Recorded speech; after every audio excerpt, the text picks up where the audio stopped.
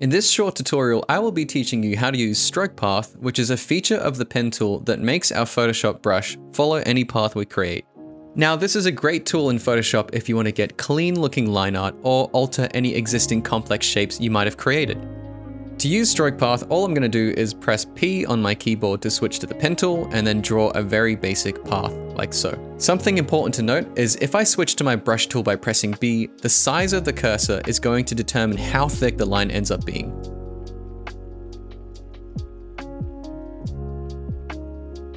So I'm going to switch back to the pen tool, and then by right-clicking and choosing stroke path, we're going to have a lot of different options here.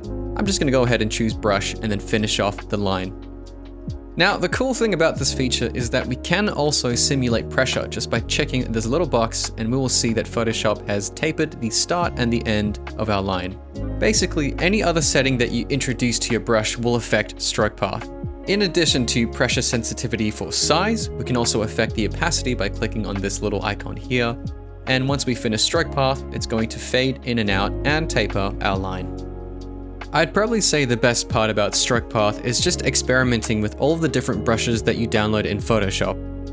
Right now I've got a very basic rake brush, and if we go ahead and use stroke path, you can see the interesting results that we get. The same can also be said for this really awesome halftone pattern that I have.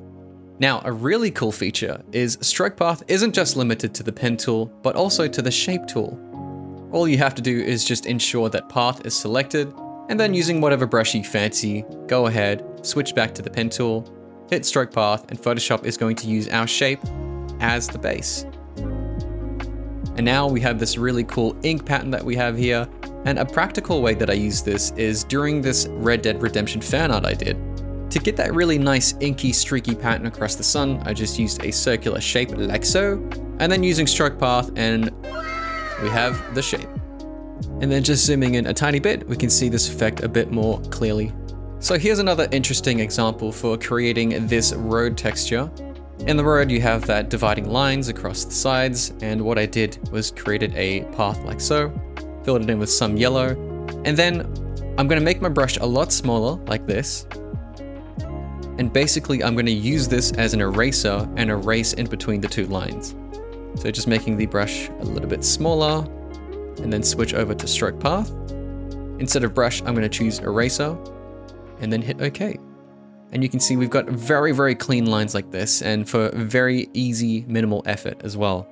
So I encourage you to think about how you might use stroke path in your own artwork. And until next time, take care and stay safe.